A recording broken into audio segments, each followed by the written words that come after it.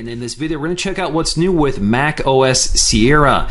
So this release is known for two major reasons. The name change, so gone is OS 10, and the next one is Siri integration. So Siri finally makes it to the Mac, and it has some unique features for the Mac experience, which we'll explore later in this video. Now, Apple is still calling this version 10.12, otherwise known as Sierra, so they're continuing the version number here. They've just left out the OS 10 part of that. So getting back to what's visually different, of course, we have new wallpaper, and we have a new notification center. So we have a redesigned notification center, which is basically just lighter and more translucent than before and looks very similar to iOS 10, but otherwise it's pretty much functionally identical. One of the other major focuses with this release of macOS is storage management. So if we go to storage here and go to manage, you can see we have several options under recommendations, which include store in iCloud.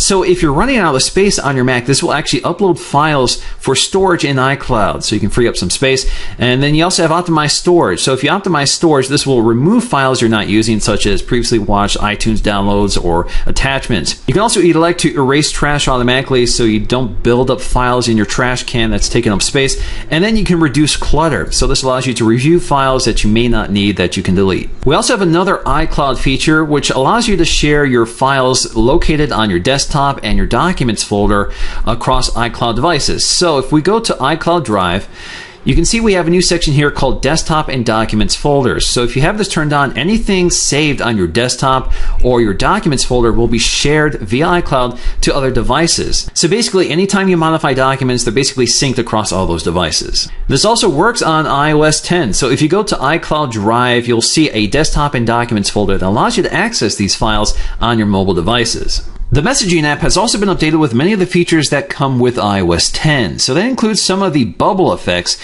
Right now, they're not fully functional here. So for example, we have the invisible effect, and it works partially. So if you click on it, you can see that it reveals the text. We also see that we have some of those digital touch features, which animate here within the line of the message. We have larger emojis. So if you just post emojis without text, you get these extra large emojis. And again, the emoji keyboard is right here. And of course, we have rich links. So as you can see, when I tapped on that, that brings me right to that link, but I can also see a preview of that link without opening it up. And if the link is a video, you can actually play it back within the message thread, which is kind of nice. And if you tap on this, we can actually react to it. So this is called tap back, and many of these features are also in iOS 10.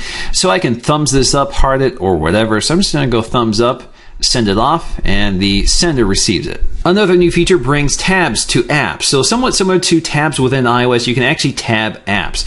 So for example, I'm in the Pages app right now, and if I go to New Document, I can go ahead and open up a blank document. I now have two tabs for each document instead of two different windows. Now this is a feature that's managed under Settings. It may not be on by default in your case, so you'll have to go to the dock, and then you'll see the option to prefer tabs when opening documents, and this allows you to select always, in full screen only, or manually. So I select always, so it doesn't matter what state I'm in, they automatically open up into these tabs. And of course, this works across different apps, so this will actually work in the Maps app or any other app that supports it. Next up, we have Picture in Picture, and for videos that support it, you'll see this little icon right here in the player that allows you to pop out the video. This is somewhat similar to how it's done on iOS 9 and the iPad.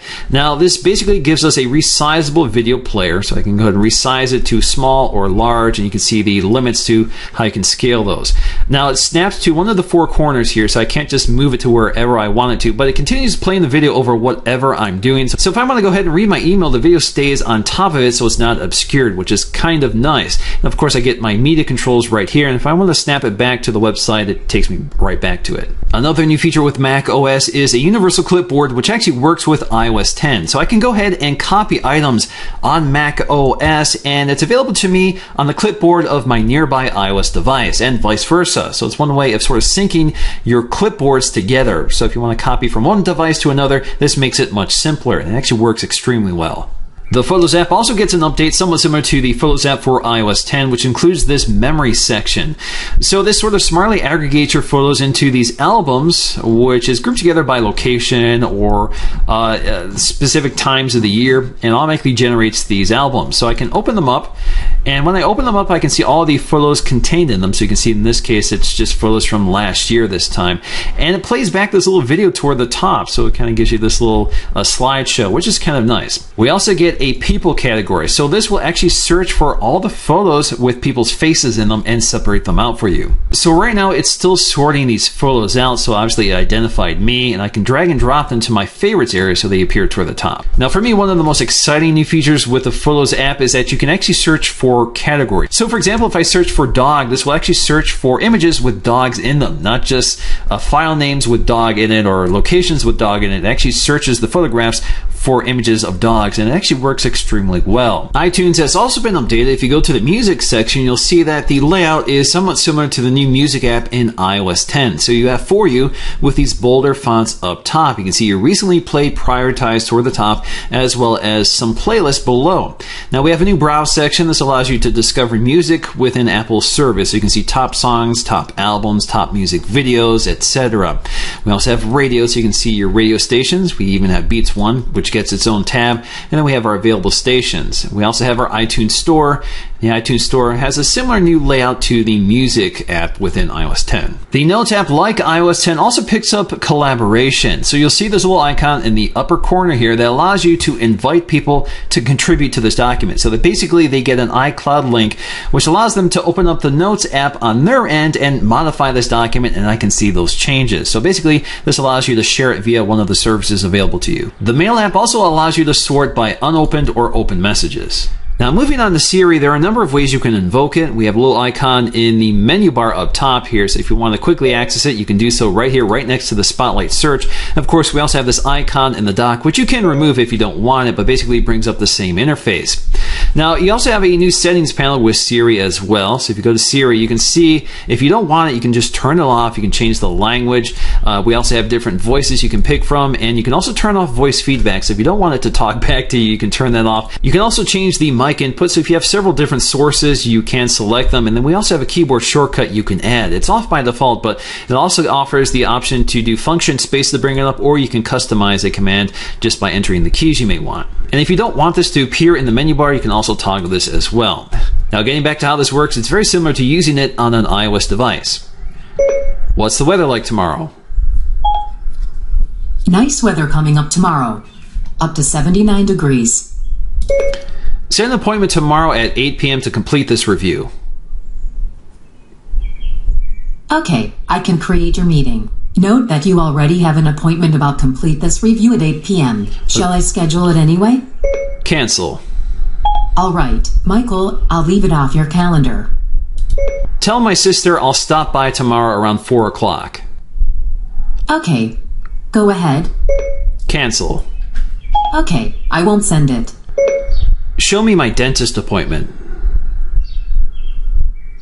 I found one appointment. Open Safari. Open YouTube.com. Create a new note. Okay, I can take that note for you. Just tell me what you want it to say. Turn off Bluetooth. Okay, I turned off Bluetooth.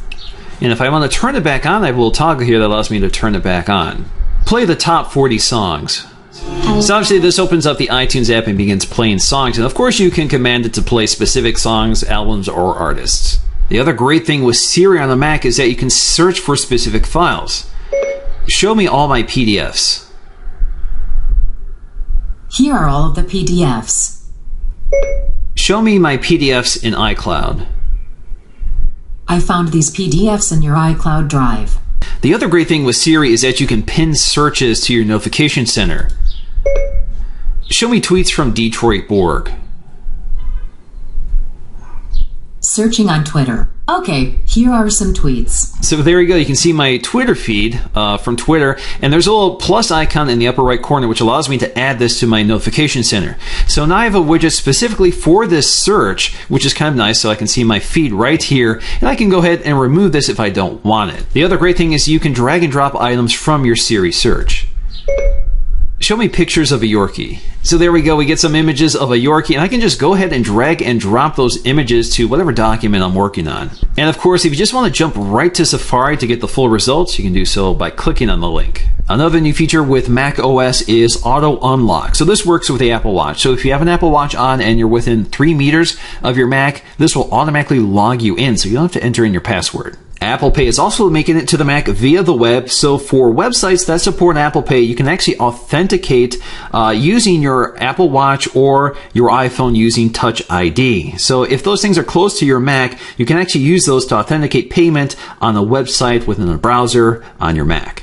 There are many other smaller feature improvements, including the ability to sort files while keeping folders at the top, which can be found under Finder Preferences. Another iOS feature making its debut on the Mac is double space to add a period, which is a feature you can turn off under keyboard settings.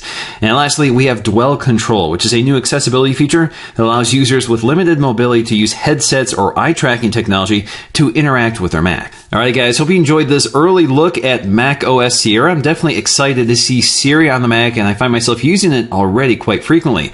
But what do you guys think? What is your favorite new feature? Let me know in the comment section below. Thanks for watching, and I'll see you again in the next video.